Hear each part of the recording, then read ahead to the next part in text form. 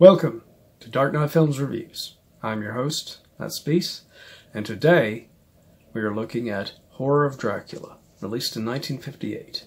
Horror of Dracula stars Peter Cushing, Christopher Lee, Michael Gough, Melissa Stribling, Carol Marsh, John Van Eyssen, Valerie Gaunt, Olga Dickie, Janina Faye, and Charles Lloyd-Pack. Horror of Dracula was directed by Terence Fisher.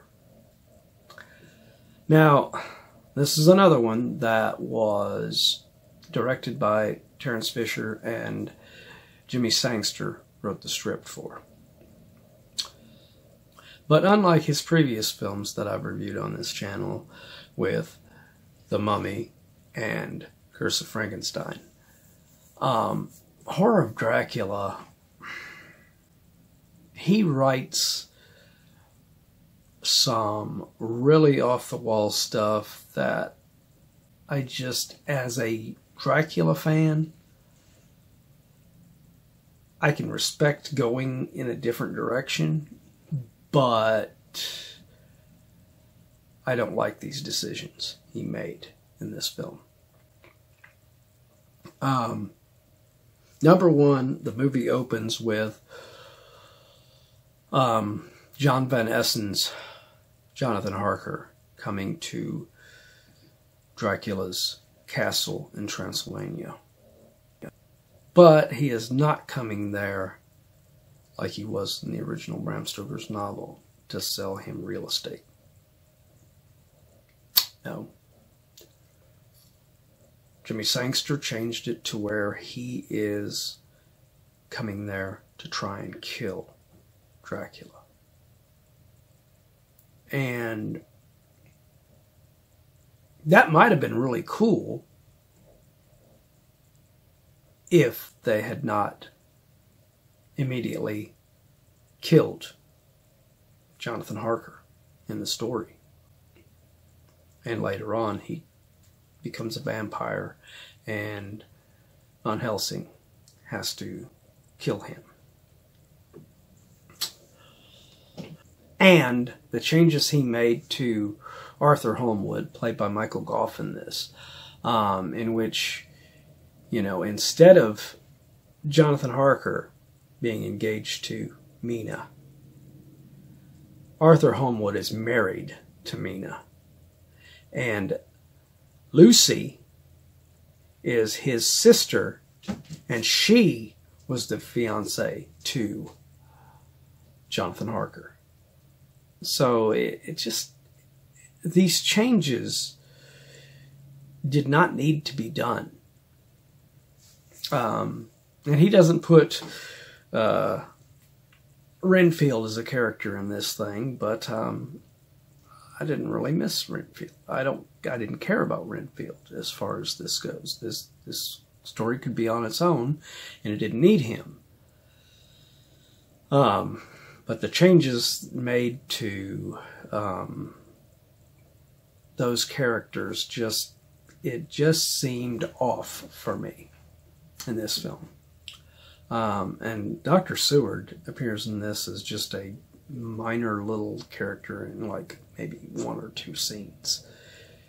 And that is just a drastic change from what he was. I mean, Dr. Seward was a more prominent character than Arthur Holmwood was in the original Bram Stoker's novel. And even the movies with Bela Lugosi. But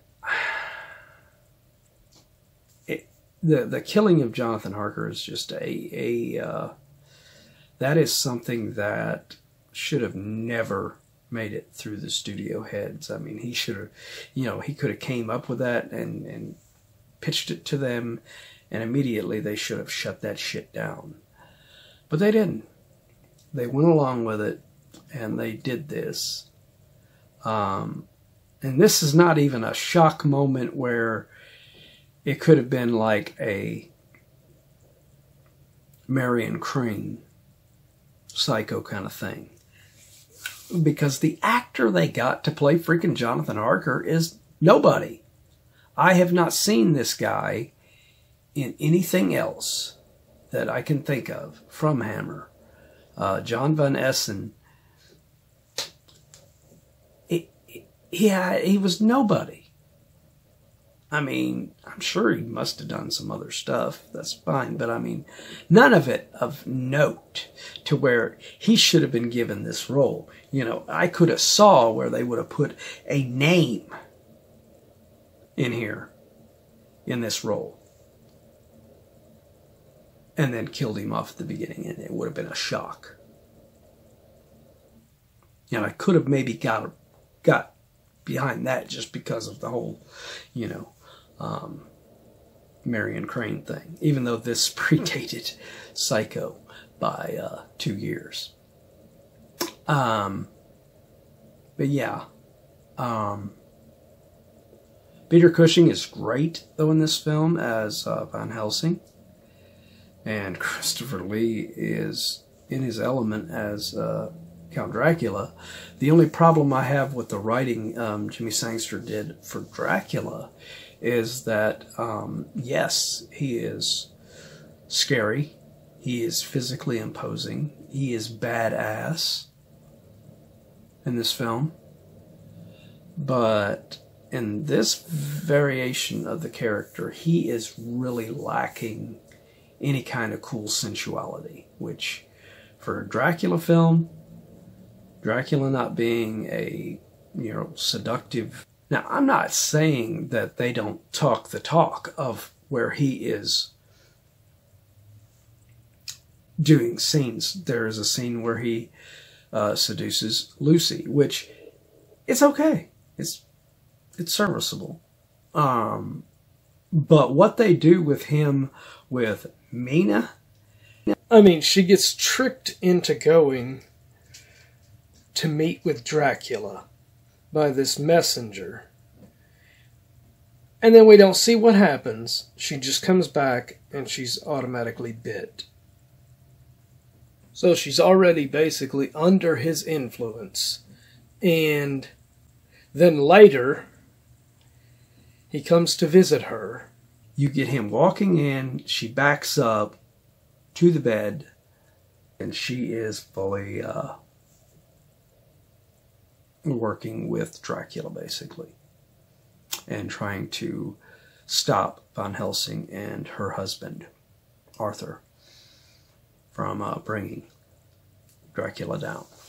Which would have worked really well if they had given it time for him to seduce her and do a... So, yeah, they talk the talk of making him seductive and everything, but the film just does not walk the walk. To take a wrestling term and put it in here. So, yeah, that's very unfortunate. But I really did love Peter Cushing's portrayal of Dr. Van Helsing. I mean, he is just so... And it is a stark contrast to his portrayal of Baron Victor Frankenstein in Curse of Frankenstein, where he was a much darker figure. In this, he is just a full-blown, cool, good guy hero. And you're behind him 110% from the start of this film. But yeah, the missteps that Jimmy Sangster does in the writing kind of hurt this film, I think. Terence Fisher is excellent, though, as far as his direction, as usual. This man was a very underrated talent that I don't think he does not get enough credit for how good of a filmmaker he was. So, in spite of the problems with the script and the idiotic decisions, I will still give this film an 8.0 out of 10 because the performances are really good in here. I really liked Melissa Stribling as Mina early in the movie. That's why I was really disappointed that they did not give the seduction of her the proper time to make an impact to the story. Because as it is, it's just pushed through and it just happens. So she's all of a sudden on Dracula's side. You know, one minute she's supportive of her husband and helping Van Helsing and wanting to find Lucy's so-called killer. And then the next, she's, I'm on your side, Drac. So that was just not good. So probably the first of this collaboration between Terence Fisher and Jimmy Sangster that I didn't fully like. But it's still a pretty damn good film, and it was one of my dad's favorite films. So this review's for you, Dad. But what did you think of this film? Do you agree with my review? Do you disagree? I know my dad disagrees. My dad loved this film. But let me know in the comments down below. And if you like this video, do not forget to like, share, and subscribe. Because it really does help this channel out a lot. Anyway, I hope you've enjoyed these Hammer reviews I've been doing, and I hope you'll keep coming back and watch the future reviews that I'm about to be doing. Alright, thanks for watching.